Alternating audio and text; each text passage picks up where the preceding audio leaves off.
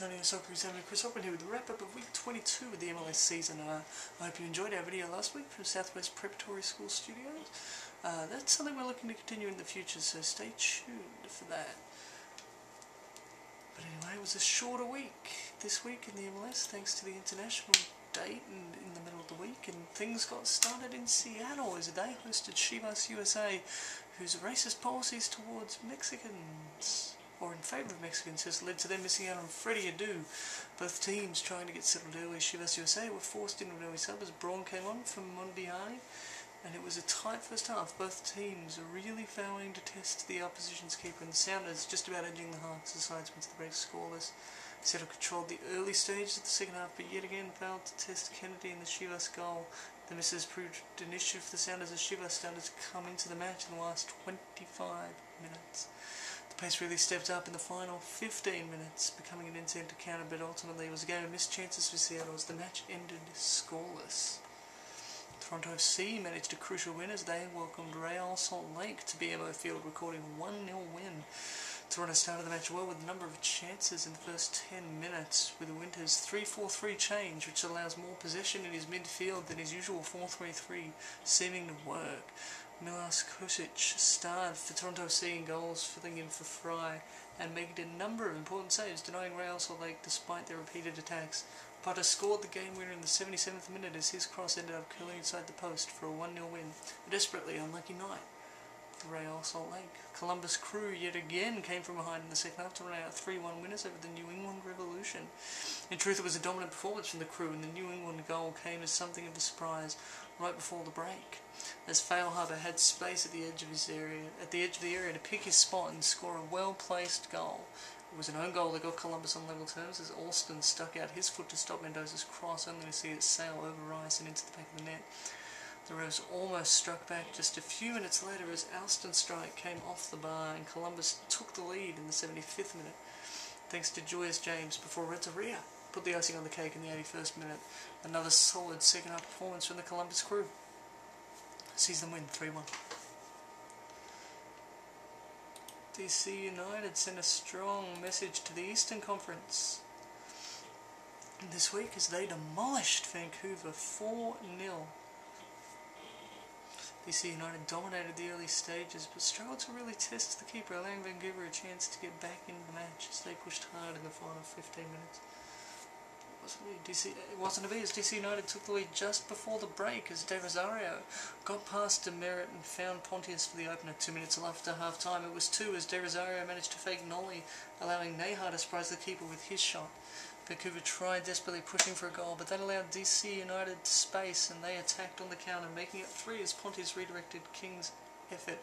Goal difference could be crucial in the East, and so DC United kept hunting King, turning goal scorer as De Rosario drew the defence to him, leaving King open, who easily slotted the ball past Norway.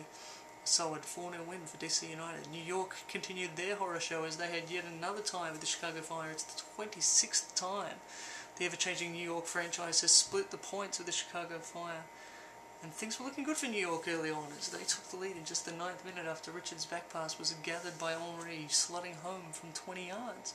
But the lead was short-lived, Chicago equalising just 8 minutes later as Dominic Oduro equalised from a counter-attack. Nayako was able to send the ball across the face of goal, finding Oduro, who scored with a deft tap. And it didn't take long for Chicago to take the lead as Grazzini scored his first ever goal in the MLS as Papa sent Nayako through on goal. Nayako's shot was saved, only to fall right to the path of a grateful Grazzini. And it took until the 63rd minute for New York to finally break through, denying Chicago their 3rd win of the season as Dane Richards and Limpere linked up well for Limpere to hit a smart shot past the keeper. The draw means New York have now gone 11 straight matches without a win, and the Axe must surely now be hovering over the back of his head. It was an exciting game in Philadelphia as FC Dallas took on the Union, and it was in Dallas who took an early lead as they pounced on a missed clearance by Valdez, lifted the ball over the keeper and into the back of the net. George John was caught napping by Justin Mapp as he broke the offside trap, being brought down by Himelu for a penalty. The two slotted home the goal comfortably. Right before half-time, Dallas took their lead back, and who else could it be but Breck Shea tapping in Chavez's rebound. George John made his second mistake of the night in the 80th minute, getting his second yellow card and putting Dallas's lead in trouble with just 10 minutes to go. In the end, Philadelphia's pressure told as Dallas gave away yet another penalty. Perhaps a tight call as to whether it was in the box, but Latu slotted home the penalty to salvage point. An unlucky end for FC Dallas as they head into a busy few weeks with Champions League duty. Philadelphia penalising FC Dallas for giving away 2 penalties, earning themselves a 2-2 draw. Colorado in good form moved their way out to San Jose for the last match on Saturday night. It was the champions who took control early and were unlucky not to open the scoring in the 7th minute after a pinpoint cross from Mullen was met with a good header from Falan, only to come off the base of the post. For all of Colorado's early dominance, it was San Jose who grabbed the opening goal, through Yurtsin getting his first goal of the season, following up the initial shot well and being able to head into an empty net. The goal woke up the Earthquakes as they came more and more into the match, but Colorado put an end to that as they got back on level terms just before the half, and that was through Caleb Forlan's penalty after Cronin's handball. Disaster struck for San Jose as Cronin was sent off just after the break, as he left his foot in on a challenge on Mastroni in what initially looked like a 50-50 challenge.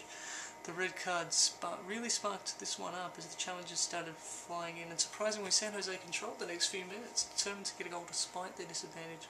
Colorado finally took the lead with 20 minutes remaining. San Jose gave away a free kick on the edge of the area, and it was the Red Wings who scored the game-leading goal. Drew Moore was perhaps lucky to escape with a yellow card after slapping Yurtsin's face in the 78th minute. San Jose desperately trying to equalise, but it wasn't to be, as Colorado ran out 2-1 winners. It was a crucial battle for playoff places at Robertson Stadium as the Dynamo welcomed the Portland Timbers, the first time good friends Dominic Kinnear and John Spencer, who of course worked together at the Houston Dynamo, squared off. The Timbers tested the Dynamo early, but it was the Dynamo who opened the scoring thanks to a former Timber, Adam Moffat, scoring his first goal for the Dynamo with a wonder strike after Bobby Oswald's attempt after a corner was blocked. Brad Davis put himself back to the top of the assist standings with 11 after finding Clark, who nutmegged former Dynamo Lovell Palmer and fed Brian Ching, sending a comfortable strike past Perkins to make it 2-0 before the half-hour mark. Timbers came out firing in the second half, and if not for some brilliant goalkeeping from Tally Hall, they may have had a goal early in the half. It was Zizo who set up Portland's goal with a good cross to the far post, finding Nugbe, who in turn set up Dewsbury to score with a powerful finish that deflected off Heinold on the way in. Portland pushed hard for an equaliser, but it wasn't to be as the Dynamo managed a crucial victory. 2-1. So week 23 sees a number of teams facing schedule congestion as the Champions League group stages get underway. And next week I'll be reporting from pitchside at the Houston Dynamo vs Real Salt Lake match next week, so stay tuned for that. And as always, be sure to visit examiner.com, the internet source for the local. See you in week 23.